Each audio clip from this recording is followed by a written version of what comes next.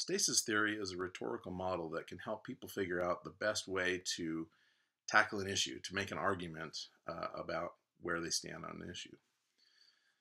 The key for stasis theory is that you have to understand this word stasis. Stasis means at rest or stopped.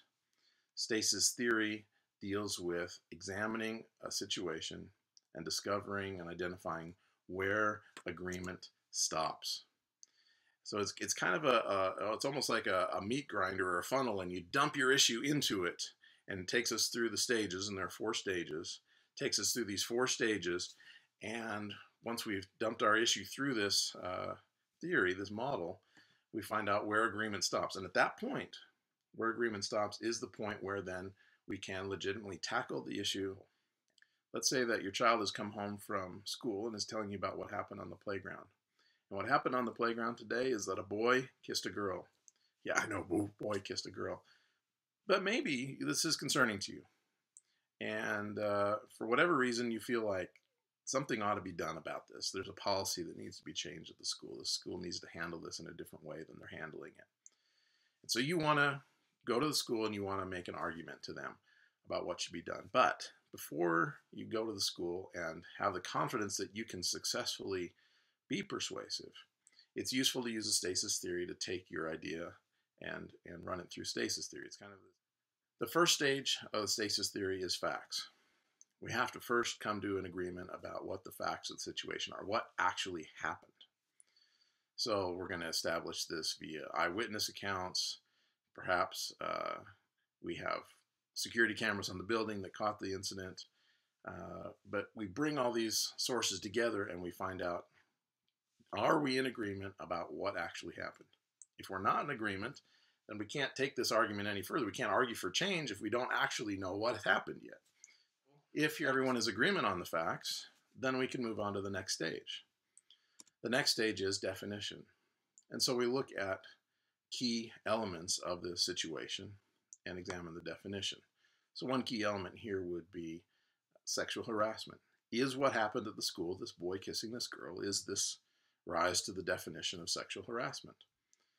And there's a legal definition of sexual harassment, and part of that is going to involve what the girl's response was. Part of it's going to involve, was this a repeated occurrence?